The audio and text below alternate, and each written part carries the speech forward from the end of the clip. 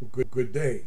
It's still the 10th of June, and this particular video is going to look at Series 0083 Police, Federal Police, and how their training compares to the academies of the state and local police. And again, as I said in a previous video, but if you haven't seen it, I'll give you a little rundown. There's three kinds of state and local training academies. There's like the regional academy that I have in my area. You know, the Rappahannock Regional Criminal Justice. Again, you can pay your own way if you wanted to go. If I wanted to go at age 61, you just pay them $5,000. You go through it. You know, pretty much everybody's going to make it because the people that run the academy, you know, they want to stay in the good graces of the sheriffs and the chiefs of police who send their recruits. So, I mean, it's possible to fail, you know, but they're going to do everything in their power to help you, even though they're going to be strict about it. Okay, and then you get state certification. And then you have your large departments. They don't have any in Virginia that I'm aware of that they have their own academy. But like in Chicago, it has its own academy. The only way to be a Chicago police officer, you can have police ROTC at the university and get your state commission. It doesn't matter. You have to go to their academy. That's a little more strict because it's a closed system. They do their own hiring and they do their own training. And then you have the state police academies, which are the most strict. It's like military boot camp, and they try to run you off, to be quite honest with you.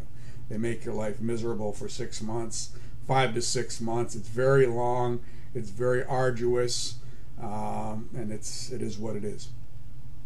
Now, with the federal police jobs, again, most of these are protective, but when you look at the Capitol Police, the uniformed division of the Secret Service, okay, the Bureau of Indian Affairs Police, the VA Police, the Pentagon Police, the various Department of Defense Police. Some of these are covered and some of them are not covered by the special retirement, but they will send you to Glencoe, Georgia, where you go through a program that is put on by the Federal Law Enforcement Training Center, a generalized police academy.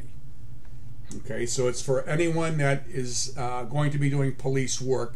It's about 13 weeks long, and it's again, it's put on by the FLETC staff. Now, each agency has its own physical fitness test. You know, they're going to PT you. They're going to, you know, probably be very strict with you. Now, you live on base at Glencoe or Artesia, New Mexico, depending where you go.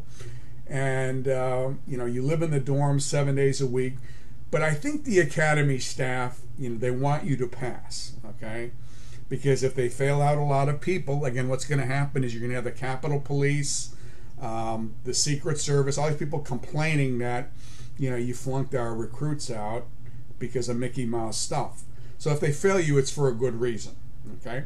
And then after that, you go to follow-on training for your own academy. So what I'm going to do is put on, again, a short, very short slide thing, not because I love them, but it's just easier to see it if you see it, okay? Now, how do these compare to federal? Okay, again, federal training programs, you have to live at the academy 7 days a week because you're far from home. They expect higher academic and physical preparation, and of course they can be a little bit more selective in hiring. So now what I'm going to look at first is the Federal Series 0083, which is the police series. And this covers everything that says police in it in the federal USA jobs. And what they have at FLETC at Glencoe is a class called Uniform Police Training Program, and it's similar to a regional police training academy. The goal here is to provide common skills for all police, and that includes Bureau of Indian Affairs. They do them out in Artesia, New Mexico. The DOD Police, they do them at Glencoe. The Capitol Police, the U.S. Secret Service Uniform Division, they go to Glencoe. And you go through a 16-week course, and they're going to give you a basic uniform. And of course, I think it's similar to regional police academies, except for the fact that you live there for the duration of your training. I think the academic and physical demands are similar to that of regional police academies. Again, they can't run a lot of people off, and here's why. Again, FLETC is a training facility that receives trainees from a variety of agencies. And if they run off too many people, they're going to anger those agencies, and people are going to pitch a bitch, and they're going to get rid of the people who run these academies. Okay, so they're going to be strict, you know, but it's not going to be boot camp. They don't care if your bunk is made up. I mean, you live in a dorm, and they actually come by, I think, and clean your dorms. They have cleaning ladies, believe it or not. So, you know, it's not like you're going to the State Police Academy, and you just wear a basic, this is an example. These are Defense Department police officers in training at Glencoe. You can see, you know, they give them a functional uniform, but it's not, you know, is your brass shined or your boots, you know, they're wearing all different kinds of, you know, you got to have shorter hair and that kind of thing. But this is not, you know, we're going to run you ragged. They want you to pass. Okay, that's the biggest thing. They want you to pass. They have a lot to provide in a little bit of time, and this is just a list of it, you know. And it's officer safety, communications and interviewing, law, criminal law, arrest techniques, terrorism, firearms, how to carry your gun going home from Glencoe on a plane, driver training, that's an interesting one, and the physical fitness. And remember, everybody who got into these passed a PT test sponsored by their agency. And FLETC does have a standard in and of itself, but it's not a very high standard. So if you're able to get in the agency, you're going to pass this, I believe, unless you just don't want to do it. Now it's FLETC Plus, because after this, you go to specialized training. And that is much longer, or it's just as long, or almost as long. The Capitol Police have to go to Cheltenham, Maryland. And then they go through Capitol Police training after you've gone to FLETC in Glencoe. So FLETC is also in Cheltenham, but it's just the Capitol Police. This one, they're going to be after you for your uniform. They'll issue you uniforms, and it's uniform standards.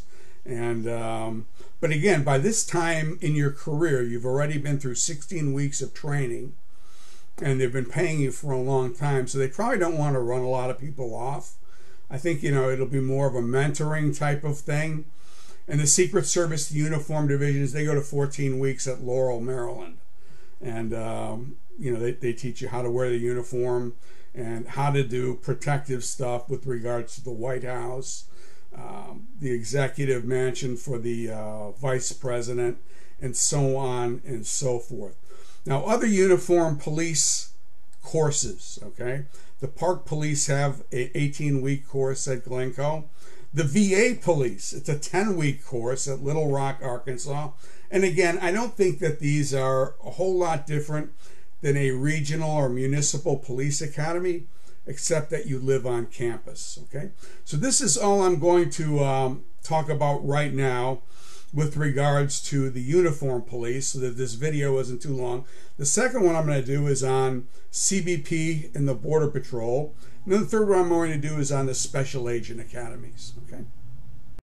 Okay, and that's it with the various police. So you can see that there's the different types, but again, a lot of federal police, it's protective work.